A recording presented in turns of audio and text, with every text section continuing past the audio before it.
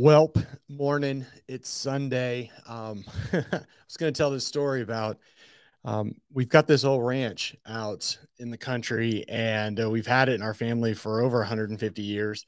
And there's this one corner of fence that is the old school fence. It's slick wire with a few super old and very brittle steel barbed wire. I should have taken a picture of it and shown it to everybody. It's kind of neat. But I knew this corner needed to be addressed. We had a whole mile of new fence put in, and at the time I thought, nah, it'll be okay. And it's also on the river, so whenever it floods, the debris gets up on that fence and breaks it. So this one corner, man, them cows won't ever go over there. Well, what happened last night at Friday night at, of course, it always happens in the middle of the night. The neighbor calls, the sheriff calls first, and then the neighbor says, "Hey, these cows are over here in our property, and we don't want them here." So I went out yesterday and went out to that fence, and I spent the entire day in 100-degree heat working on this fence.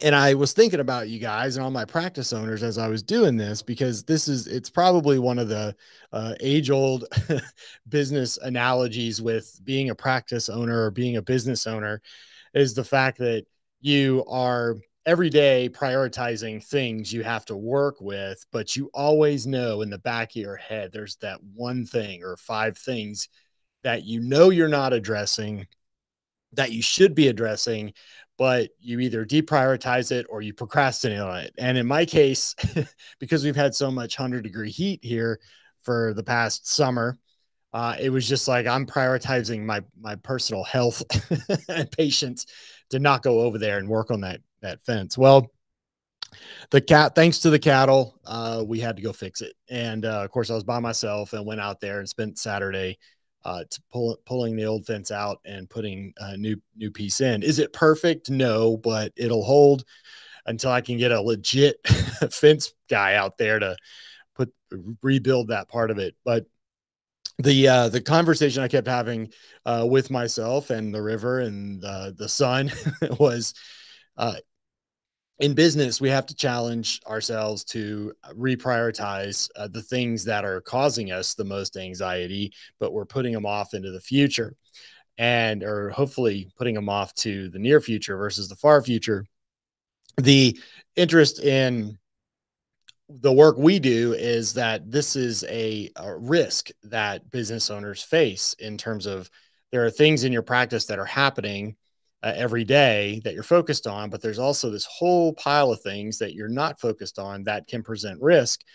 And in the work we do in risk management and the work we do with Dundesk, it's this fact that latent risk in your practice is omnipresent. It's always there. And so you have to have real strategies to manage this. The problem is you don't have capacity and time and attention to address all these things. So that's why we exist. That's why we built Undesk, to help manage all of that. But the first, fine to have a technology that is capable of supporting you in that regard. But it comes down to the fact of, like, how are you preparing yourself as a leader in your practice to set your week up properly, to ensure that you have a successful week. More importantly, you have an effective week. And when you leave on Friday, you leave that work at work. You don't take it home into your weekend. So some would say don't work on Sundays, and I agree with that. Don't like to work on Sundays, but it's also a good time to kind of think about your work week, spend 15 to 20 minutes and say, okay, what needs to be the priority this week? What do I need to get done? And don't have the anxiety of the Monday pile in on you.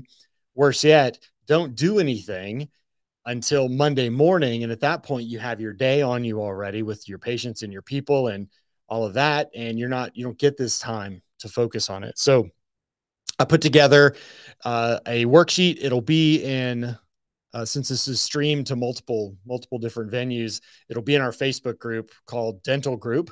If you find that, it's got 2,300 people in that group now. This is where that document will be. We'll also put this in Dundesk, in the Dundesk document library as well. So if you're a Dundesk subscriber, so I just want to run through these real quick. So on a Sunday, just get a time, get a cup of coffee, maybe go outside, do this at out of the park. I don't know. Review and plan your schedule. So look ahead of the week. Start by reviewing your personal upcoming tasks and your team tasks that you haven't done desk. Ensure that your team is ready to complete those tasks, and then watch your dashboard for task completions. We also want to identify any high priority appointments that we have for the day as far as our patients go, complex procedures. Look for emergency avoidance and make sure you have the right equipment in play, just looking over your schedule in that regard. And then also plan your own schedule for the week as far as admin tasks, meetings, and patient consults that you'll have to have. Then now move to team coordination and start thinking about, okay, is my team ready to be effective in the practice? Prepare and communicate with your dental team to discuss the week's priorities and expectations, and plan your huddle communications for what you're going to do in those conversations with your people. Some people just get around and talk. I say, hey, let's have a real meeting and understand what the priorities are, and plan to review with the team all of the assigned tasks in Done Desk. So Done Desk will say to you on the dashboard, like, how well did everyone do last week?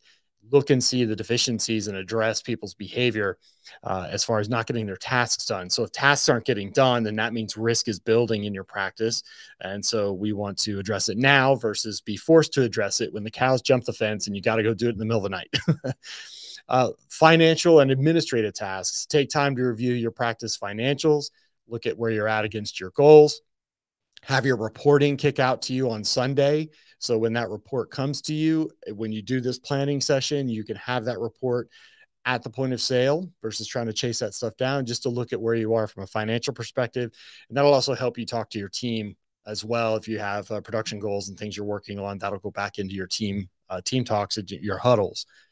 Then also look at your schedule for the week as far as your people go, just to make sure no one's out on vacation, PTO, whatever it is. And so you can have a mental state of, we're going to have to accommodate challenges as far as staff goes.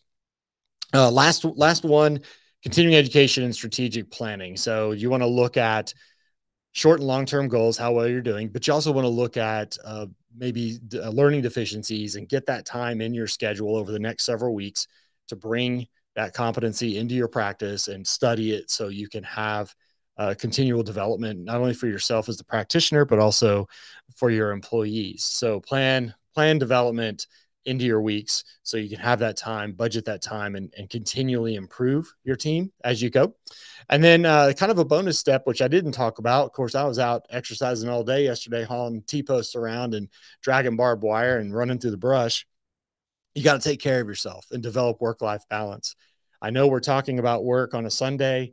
I'm talking about 20 minutes of your Sunday to sit down and look over this, and then put this aside, stick it in Done Desk in the document library for review on Monday with your team. And then you go outside, be with your family, relax, get that mental break you need from the Monday that's about to come, the week that's about to come, but go into that knowing that, hey, I've got my week planned. The week I'm going to happen to the week isn't going to happen to me. So, okay, I'll let you go now. That's just 8.5 minutes. If you have any questions, feel free to reach out. Appreciate you guys. Let's have a good week this week. Talk to you.